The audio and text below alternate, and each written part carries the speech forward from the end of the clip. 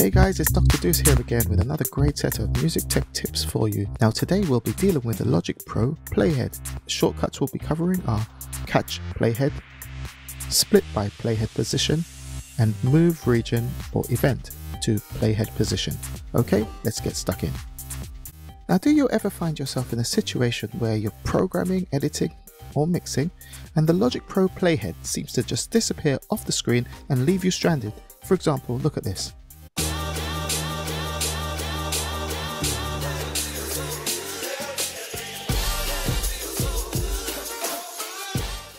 Now what's happened is the Catch Playhead function has been disabled right here. This needs to be switched on in order for Logic Pro to stay with the Playhead, just like this.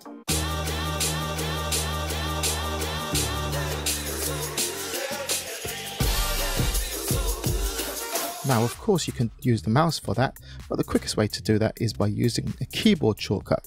Your keyboard shortcut for this is the accent key. So let's try that again.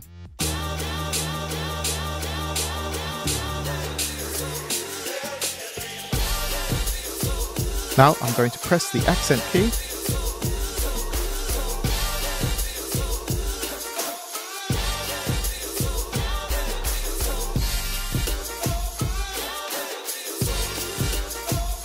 Switching off.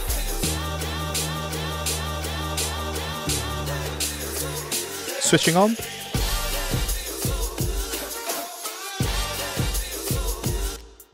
Now that's going to save you lots and lots of time. Now for the Split by Playhead function. Let's assume we wanted to split this piece of audio at bar 4. Now making sure that the audio region has been selected, I hold down the Command key and press T.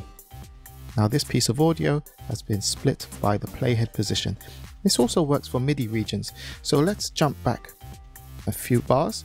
Bar 2, let's select the sub kick region and hold down the Command key, press T, and that will split. I'm going to keep. To undo, it's Command Z, and we're back to normal.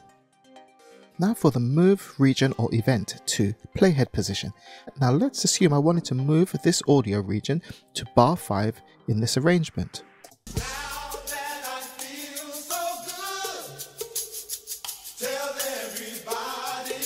Okay, the quickest way to do this is by making sure the region is selected. Go to the transport bar, type number 5 in the window. Now that sends the Playhead directly to bar 5, beat 1, division 1, tick 1.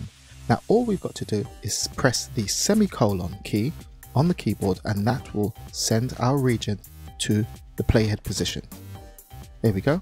Now that's going to be a fantastic time saver for you. Now once again, these shortcuts are going to save you lots and lots of time when you're producing, editing and mixing in Logic Pro X. This is Dr. Deuce. I'll be back real soon. Peace.